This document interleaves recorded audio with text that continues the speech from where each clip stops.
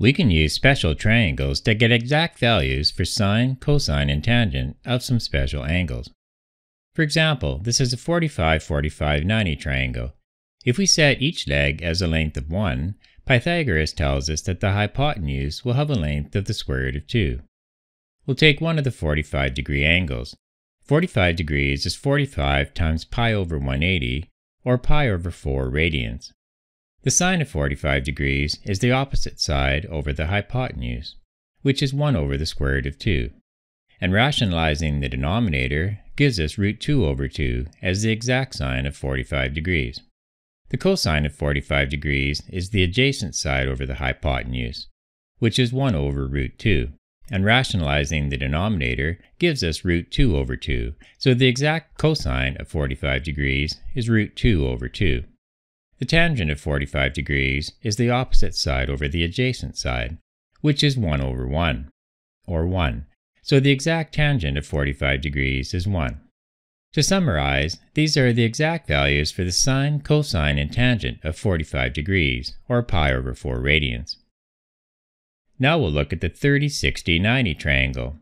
For a triangle with these angles, if we set the length of the shorter leg as 1, the length of the longer leg is the square root of 3, and the length of the hypotenuse is 2.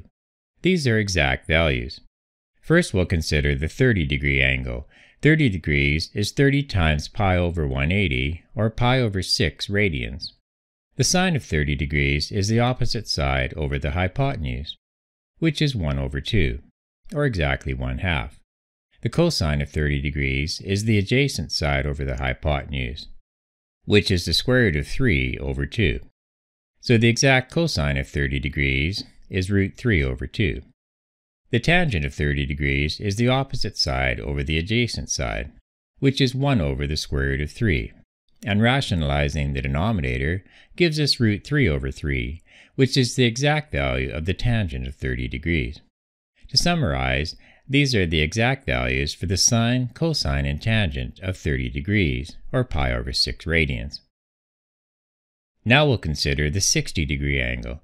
60 degrees is 60 times pi over 180, or pi over 3 radians. The sine of 60 degrees is the opposite side over the hypotenuse, which is the square root of 3 over 2.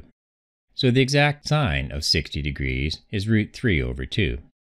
The cosine of 60 degrees is the adjacent side over the hypotenuse, which is 1 over 2. So the exact cosine of 60 degrees is 1/2. The tangent of 60 degrees is the opposite side over the adjacent side, which is root 3 over 1.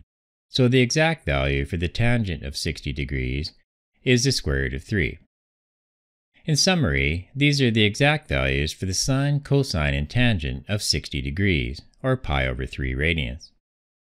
The exact angles we considered in this video, 45 degrees, 30 degrees, and 60 degrees, are all acute angles.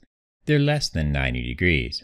However, we know that angles above 90 degrees, exactly 90 degrees, exactly 180 degrees, and exactly 0 are also possible.